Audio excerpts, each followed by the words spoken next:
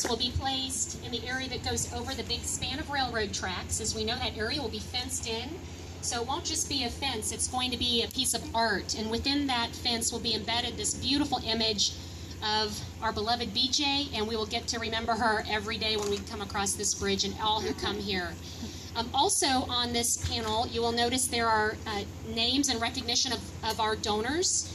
We've had several donors that have given to this, namely the DeLong family. But as you take a look on your way out, there are several donors listed. There's still room for more donors, so we will not run out of room.